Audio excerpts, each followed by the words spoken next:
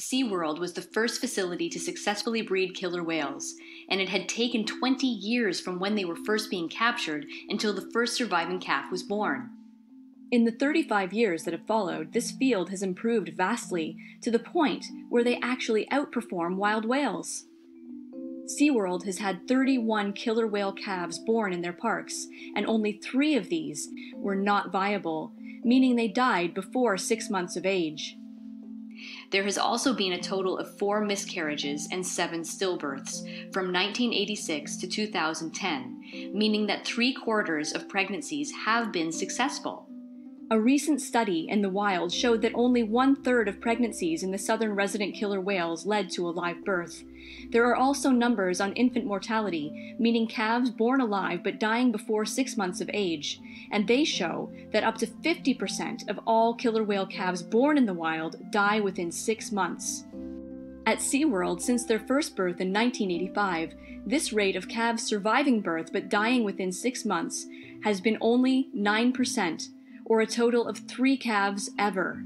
Marineland Antibes has a mortality rate of 0% out of their 6 live-born calves, and Kamogawa SeaWorld has had 6 calves survive, with only their first dying back in 1995, making it a mortality rate of 14%. A common misconception bandied about is that wild whales mature at the age of 15, and so a zoological whale giving birth before that age would be some unnatural rape on nature. In fact, it's the average age a female has her first surviving calf. The average age of first birth in the wild is 13 years, and since killer whales are pregnant for roughly 17 months, they first become pregnant at the age of 11 or 12. On average, not the earliest. Out of a sample of 88 wild females, 58% had their first calf before the age of 15. In human care, this average age of first birth is at the age of 12, only 1 year less than in the wild. This may also have to do with a difference in ecotypes, as the figures are from the Pacific Northwest, while SeaWorld's whales are mainly Icelandic. Kalina was an outlier, becoming pregnant at the age of 6 and having a healthy calf who's still alive to this day and now a father and grandfather when she was just 7.5 years old. She gave birth the year she turned 8, and there is at least one similar case known among wild whales. I-92 in the northern resident community had her first calf the year she turned 8, same as Kalina. Both are outliers and rare cases, but it shows that there's nothing unnatural about early pregnancy and birth in these animals. And how could you actually force an animal to become pregnant before they're sexually mature? Or force them to mature earlier? The average number of calves each female has is also very similar to the wild, in fact only slightly lower.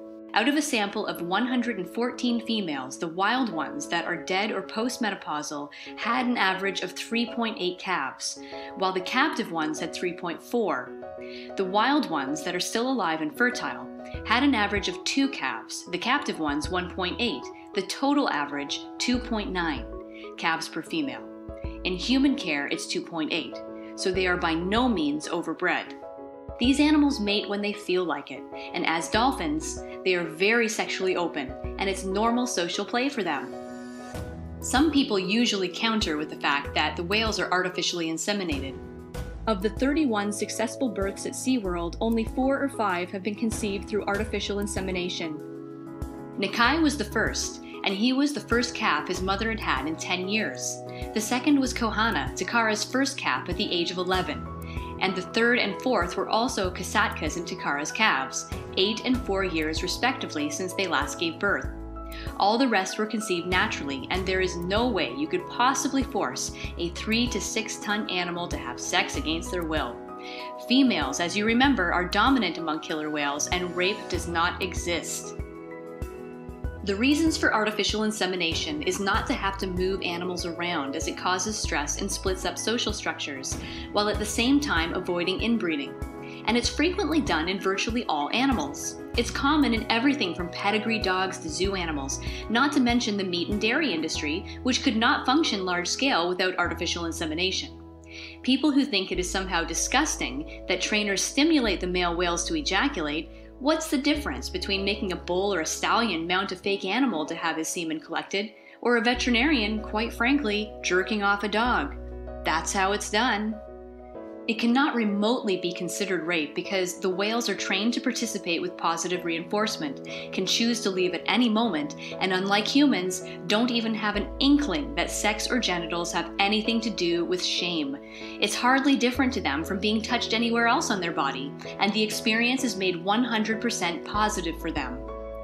For females, the procedure is far less sexual, as she simply has tubes inserted into her genital slit, and it can't be any different experience to her than any other veterinarian procedure.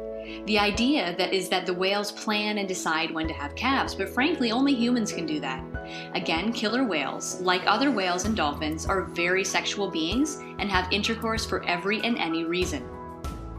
Another common misconception is that inbreeding is rampant among whales in human care. Out of the 95 known pregnancies conceived in human care, a total of 6 have been at all inbred. Kohana mated with her half-uncle Keto, genetically as close as a cousin, and had 2 calves. Close breedings can and should be avoided, but this level of inbreeding is still legal and acceptable in many human societies, not to mention other animals we care for. Wiki, at Marineland Antibes, had a son with her half-brother Valentin, and Katina had a daughter, Nalani, with her son Taku. Nalani was conceived when Taku was 11 years old, and born soon after he turned 13. SeaWorld claimed he became mature earlier than they expected, and he was moved to Texas 2 months after his daughter's birth to avoid it happening again.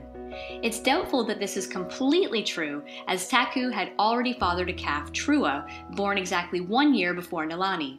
The remaining 2 inbred pregnancies resulted in miscarriage and stillbirth, one at Marineland, Canada in 2004 when Neosha got pregnant with her father Candu 7, and the other at SeaWorld in 2006 when Una mated with her half-brother Kyukit.